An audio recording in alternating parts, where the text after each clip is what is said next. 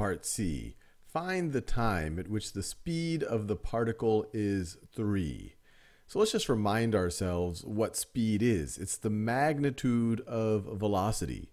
So if you have the x, actually let me draw it this way.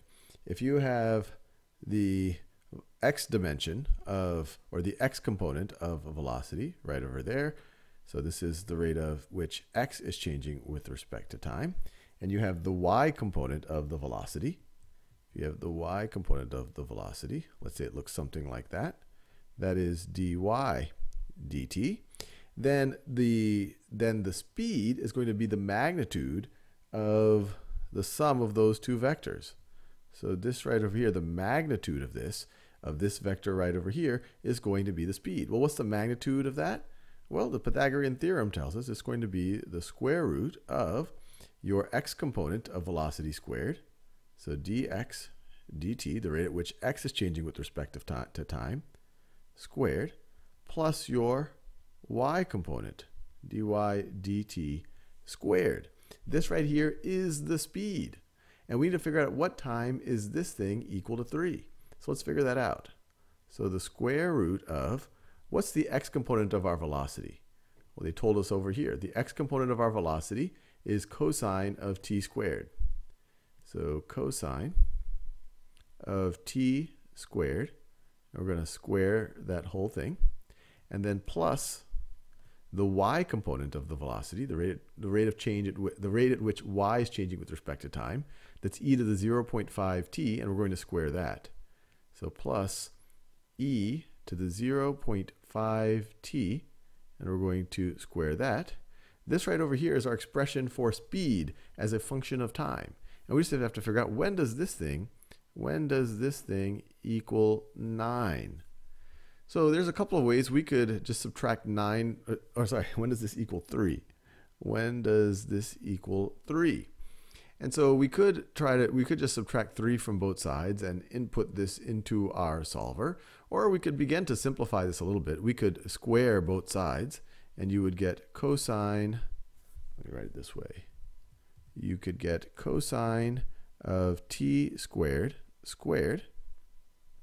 plus e to the 0.5 t, and then squaring that. Well, 2 times 0.5 is just 1. So this is the same thing as e to the t is equal to 9. And now we can subtract 9 from both sides, and we get cosine of t squared. I could have written cosine squared of t squared, but this makes it a little bit clearer, I think. Plus e to the t minus 9 is equal to 0. And now, once again, in this part of the AP exam, we can use our calculators. So let's use our calculators to solve. Let's use it to solve for, in this case, t, but I'll do everything in terms of x. So the equation 0 is equal to, let me just delete all of this actually just to get it out of the way. All right, it's equal to cosine, and I'm going to use x as my variable, cosine of x squared, close that parentheses, and then I want to square the cosine, the whole thing, plus e to the t, so second e to the, but my variable that I'm going to solve for is x. I'm just replacing all the t's with x just for inputting into the calculator. E to the x minus 9 is equal to 0. We already have this set equal to 0. And so we click enter, and then we could just use our previous answer as our initial guess. And we have to do this little blue solve there. So I click alpha solve, let the calculator munch on it a little bit, and it gets t is equal to, or x is equal to, but this is really t, 2.196. So we get t is approximately 2.196. Did I type that in right? 2.19, yep, and round that up.